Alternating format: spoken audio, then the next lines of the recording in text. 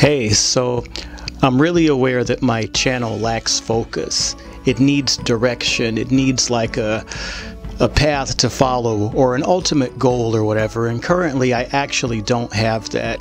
Shimmy Cash, this channel is just basically me talking about whatever I feel like is important to me. It's important to note the ultimate goal of this channel is not to get likes and subscribers and shit. It's really just like a tool for me to talk and upload and really just speak my mind about what I feel like sharing with the world, you know. So there's no actual, currently this may change in the future, but currently there's no actual objective to my uploads here. If you guys go look through my archive, hit the videos button or whatever on the channel, you'll see my uploads are all very, very, very random. I mean, random as could be. Some of them are even movie clips, cartoons, comics, video games. Might be a video of me running, exercising, working out, behind the scenes, girls' videos from shoots, just playing around here at the store, anything. It could be anything, totally random facets of my daily life, basically.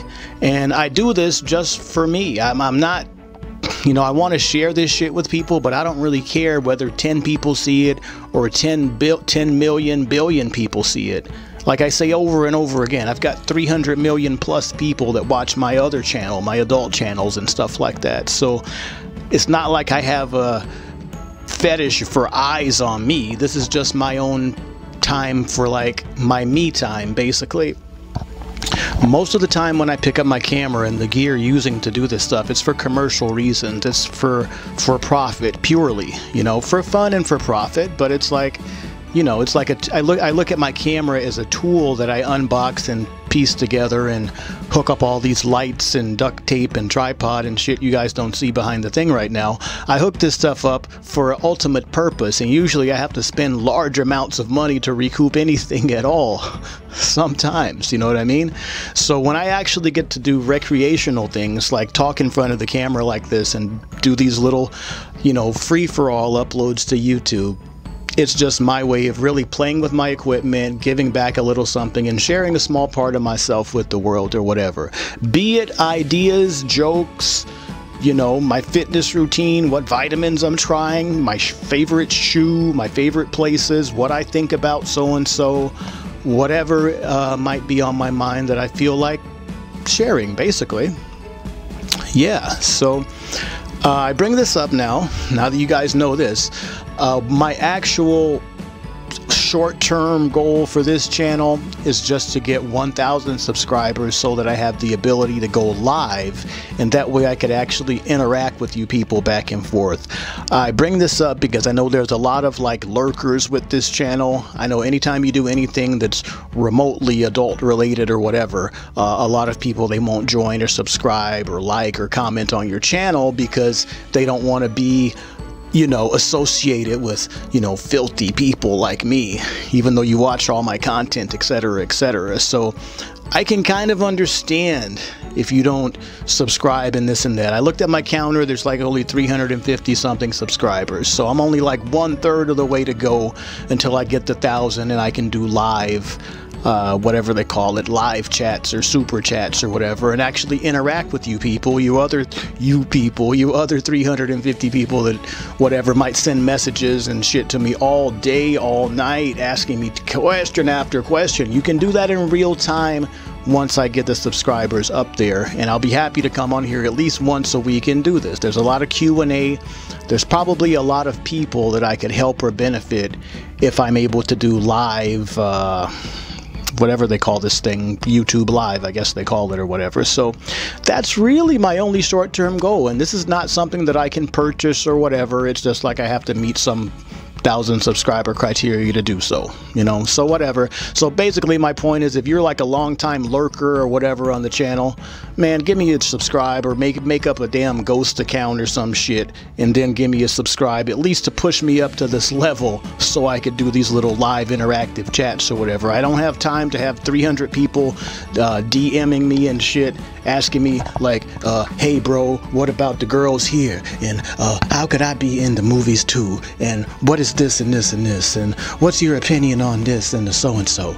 You know, you guys could ask me all that in real time and get your answers and responses just like that, and I wouldn't mind doing this. I'd do this for like an hour a day, or I should say an hour a week or whatever, for whatever. That's fine by me. But I could reach more people this way, and I think actually be more useful to the internet and the world in general if I get this little small thing up there. So that's really my only ultimate goal. I like to interact with you peoples. You know what I'm saying? I don't consider myself a superstar, no shit like that, but I do have certain fans. I do have people that care about what I think, and some people that look up to me and shit like that.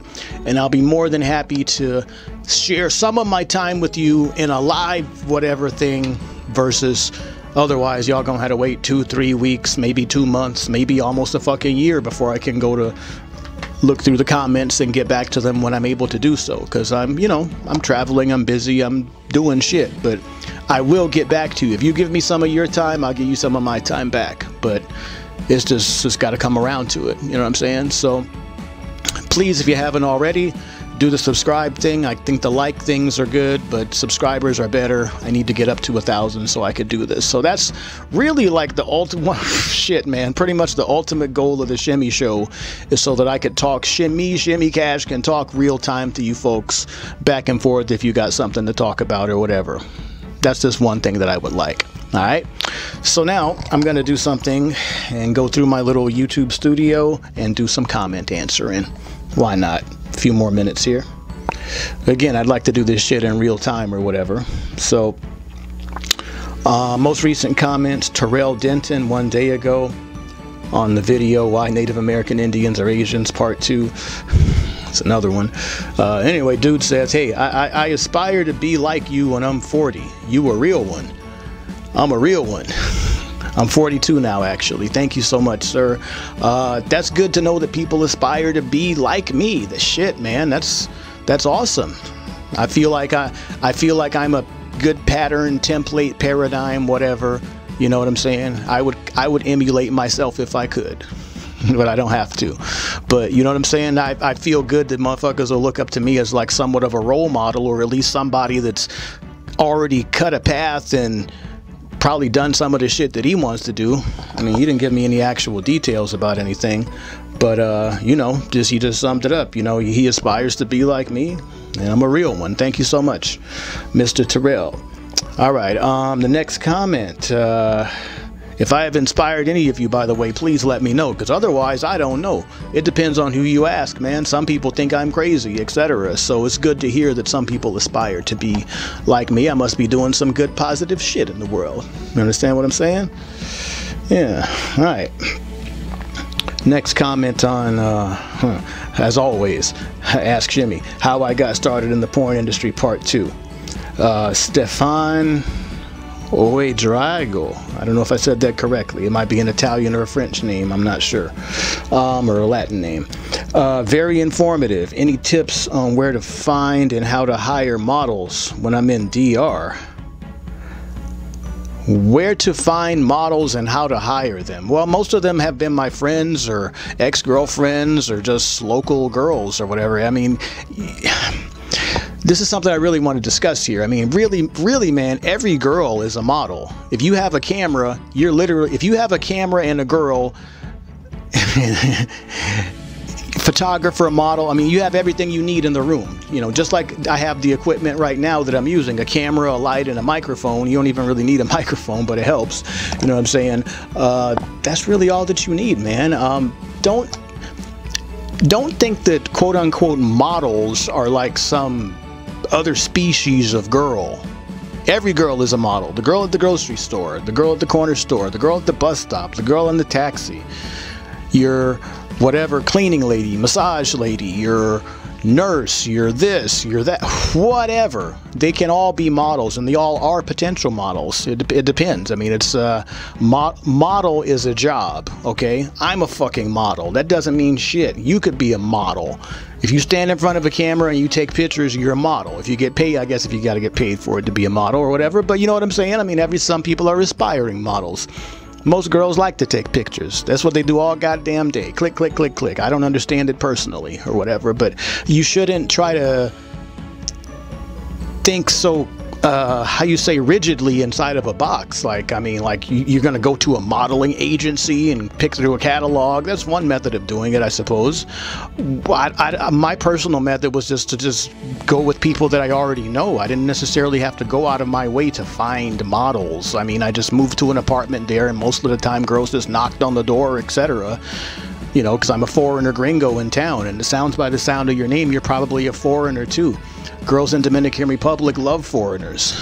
They love to take their money too and exploit them, etc., but they love to have a good time with them too. So I mean, this applies to every country really too. It's not just DR, but I mean, yeah, man, there's no central model location or booking house or whatever. I'm not certain what country you come from or whatever, but things just are not like that there. It's a very open society there, and if you have money, hint hint, wink wink, models like money. Yeah, make sure you have yourself a decent camera, etc., etc., and don't forget the money, man. Dude, a lot of guys really overthink or underthink the most obvious thing. Okay, look, when I hire models, I have to pay them usually a substantial amount of money. And there's model releases and contracts and 2257 and forms and all this kind of shit or whatever. But the most important thing is I have to put cash money in that girl's hand in order to go along with the program of whatever I'm doing. You know what I'm saying? You can't just use people and not pay them, okay? There's a lot, I say this because there's a lot of like quote unquote, not freelance photographers, what are they called, motherfuckers? TF girls tell me about this shit all the time. The girls will say they're from like Model Mayhem or Craigslist or some shit oftentimes to me, and they'll tell me the last guy that filmed them or whatever, he had a fucking Nikon camera, red flag, and also he did something called TFP, which stands for Time for Prints or something, which sounds like some of the most ridiculous thing I've ever heard of, but basically in exchange for studio time or some guy taking their pictures or whatever, the girl does it in lieu of compensation just to get a copy of her own pictures or whatever. I don't think this is fair at all, actually. It's a scam, I think, actually, that a lot of dudes that just want to meet chicks or whatever, they'll go buy a cheap low-end camera like a Nikon or a Sony or something like that, not a real Canon or whatever. That's usually a good red flag right there. They'll get some entry-level ass equipment, some cheap lights, and call themselves a photographer just so they can meet up with quote-unquote model material girls or whatever and photograph them, you know. For a lot of times it might be softcore shit, you know. I've seen a lot of girls with their little portfolio where they have their little swimsuit or some jeans on or something, and I could tell they weren't compensated for it because I know nobody's going to pay for that shit. You know what I'm saying? People in my world that I come from, people pay for porn. They pay for that nudity, etc., etc. You know what I'm saying? And it's, you know, that softcore shit. I don't know how people sell it. Actually, I don't really understand how it's possible to monetize it. So, yeah. Anyway, blah, blah, blah. A lot of people, they look at my catalog of work, my movies and shit like that, and series, and they think that it's like just that easy. Maybe I just make it look that easy, and you don't realize it took years of me doing this and living on the ground and shooting content and you don't know all the side stories and ins and outs it took to make all those movies, man. So shooting movies, especially in DR or any other like so-called third or second world country, is a different ball game than North America and whatever you might be used to, man. There's all kind of shit that you might not anticipate happening or whatever that probably will happen. So you understand what I'm saying? You know, it's like you understand the risk of what you're doing. You know, if you looked at all my videos or whatever and you think that you're smarter than me and more capable than me, etc., and you could do a better job than me, then by all means go ahead. Please succeed me, pass the torch, brother man. But it's like, overall, just remember, you know, again, even if you did go through the shit and copy everything that I did there, you're still not me. Yeah, and that varies a lot, because it's saying that, I'm not saying that your movies won't sell or whatever, but I kind of have that niche on lock. Okay, you know, they look at my shit as like the original shit, etc., etc. I have no idea what genre of content you're filming there, but I mean, it's like you have to remember, if this is going to make money and you're going to get your money back, it has to be in a category that's, you know, viable for you to fucking do it in. You know what I'm saying? And that's, you know, you can probably do it, but you got a lot to learn. Okay?